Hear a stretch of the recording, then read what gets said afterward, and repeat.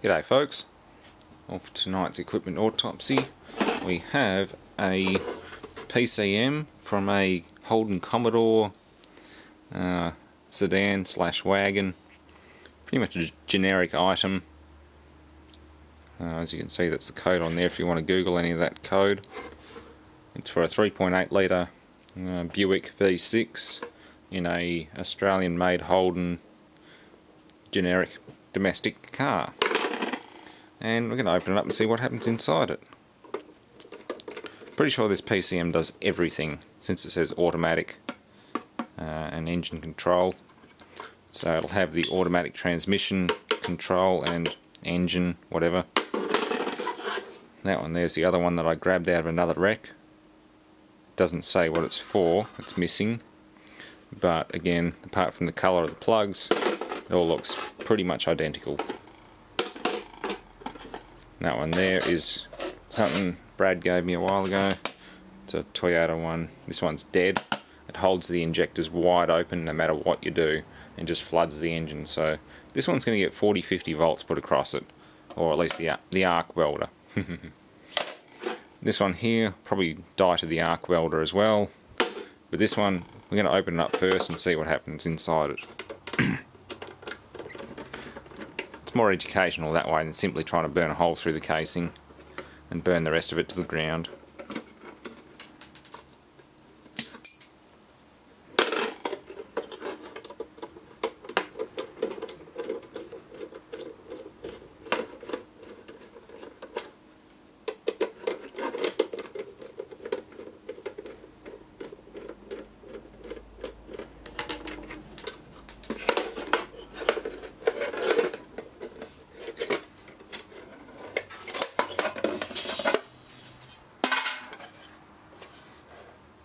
Surface mounted.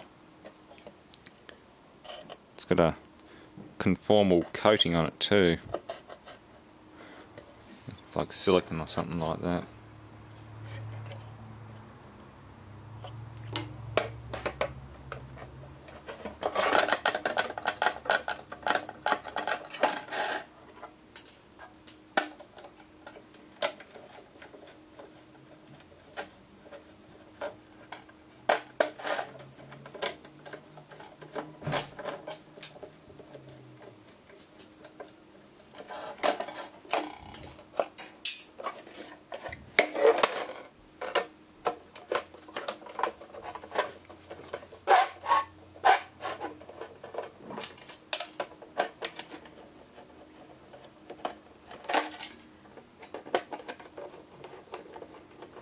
Lots of screws.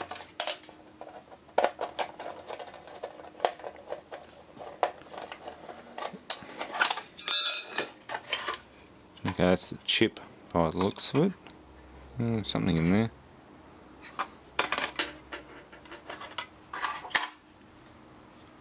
Yeah, it's an IC socket. Oops. Yep, that has a EEPROM or something like that in there. CXWL 1938. Programmable ROM chip. And that's your performance control too. That's why companies make so much money selling chips for cars. You get something like this in the mail, plug it in, and away you go. That's the chip.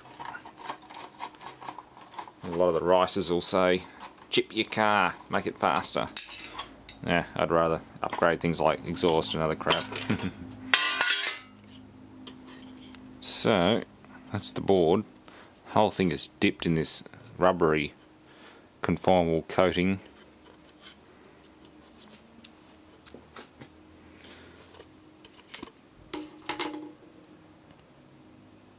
You get various names on the chips. Most of these are probably custom or custom programmed. Korea. Yeah,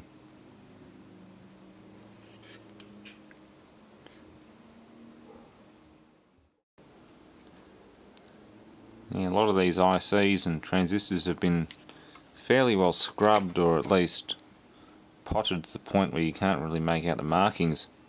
I tried scrubbing that one off and I lost most of the markings. But you can see a couple there.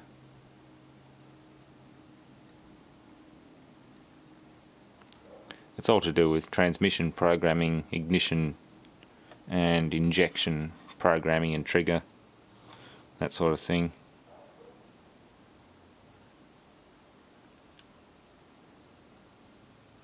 It's all modern electronic crap. I'm not a big fan of modern stuff, or at least not in cars. If you get a problem in a car like this, well, you got to send this thing off for a rebuild or throw it in the bin. As frustrating as they can be, sometimes carburetor based cars can be a bit of a lifesaver at times. At least you got a chance of fixing them on the side of the road. If this thing dies, well, you're on a tow truck. So that's a bit of a look at a VT Calais, Holden Commodore VT Calais PCM. Not too sure what that big cap's for, but again, no legible markings. Or RV, sorry, it's like a MOV or something. Anyway, generic, well, Asian made for Australian car stuff. Gotta love outsourcing. Not that I'd expect them to make this sort of stuff in Australia anymore. It's not often you find Australian made electronics, especially not this detail and componentry level. Anyway, thanks for watching. Well, I guess since I'll probably get sick of looking at this and throw it in the rubbish bin, I might as well open it up. I could take an arc welder to it and just burn it in half, but I don't know, I've got plenty of other things to do that too. So, yeah. That backing's just a chassis mounting. Was it polyamide and glass fibre, so nylon with glass fibre in it. Crap. Plastics. I'll open this up the quick way. Both of these cars are automatics, 3.8 VTs, so there shouldn't be any difference in theory. Plugs are different colours compared with that. So who knows?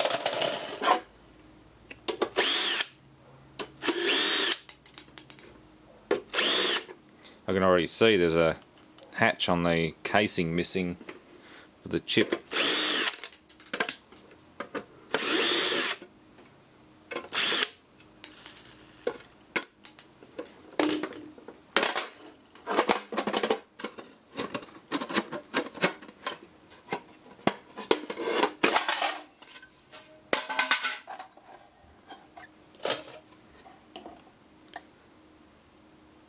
Pretty much.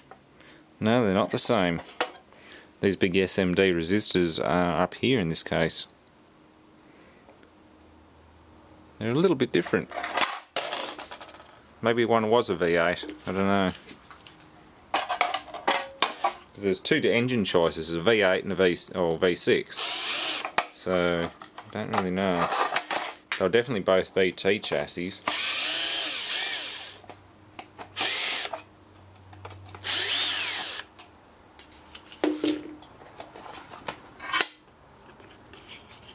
It's completely different, if not more simplified. That's a VT V6 auto trans. Maybe the other one was a manual, not really sure.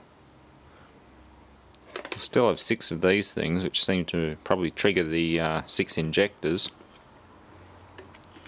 And these little transistors have turned into these multi-packs.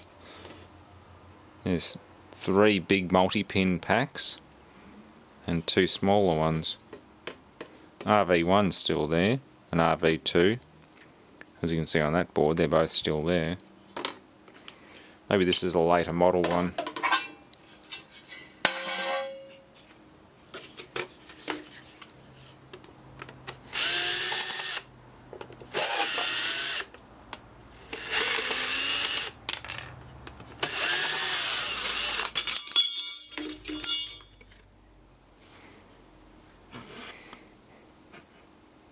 Can't even read that.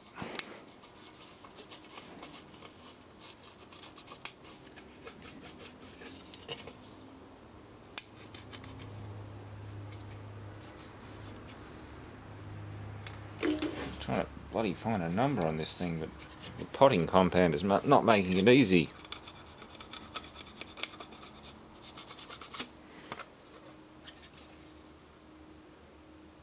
Top number is 185 09384744.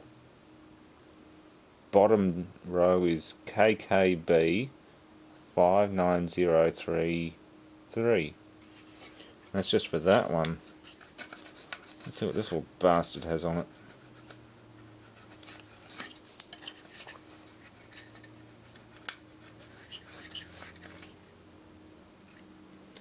It's a Delco 169J 16214851. Delco must be getting them custom programmed or custom made.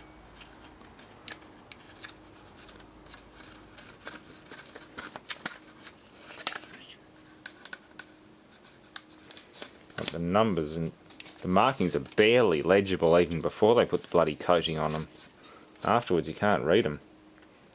That's a Delco 109J 16214851. Again, barely legible. But these ones here are 42827, made in Singapore. That's a 55199, again made in Singapore.